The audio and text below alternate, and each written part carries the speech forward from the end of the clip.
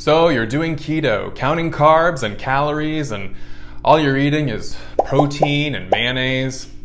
You're dropping weight, but it's been weeks since you've been able to enjoy a glass of wine. I know what you're going through, but fear not. We are going to teach you how to drink wine while on keto, and I'm going to push you right off that wagon in this special episode of the Wine Chemist, Keto Edition. For a keto diet, while choosing wine, carbs and sugars are what we need to consider. First, be sure the wine is dry. Stay away from inexpensive box wine, off-dry whites, and rich California reds. They often contain added or residual sugars to soften the acids and tannins. Lean towards dry Mediterranean whites and tannic European reds. You can stay between 2 and 4 grams of carbs per glass.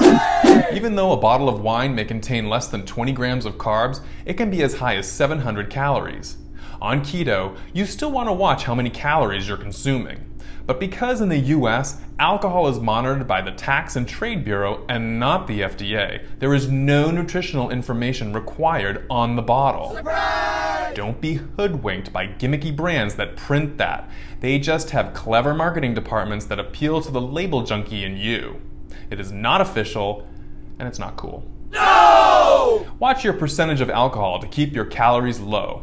When looking at dry wines, it will be the reds high in alcohol that have the highest calorie count.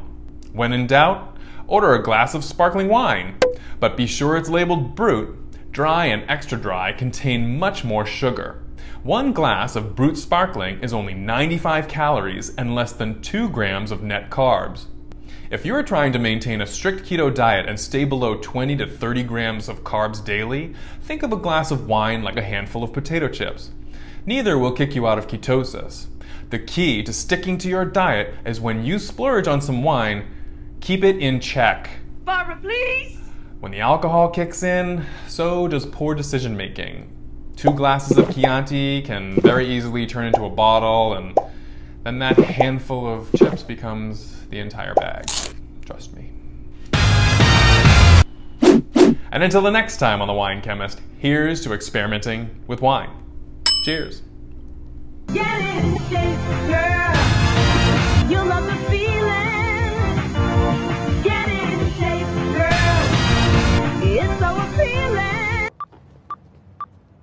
Join me this year at the Provincetown Food and Wine Festival, November 4th through 7th.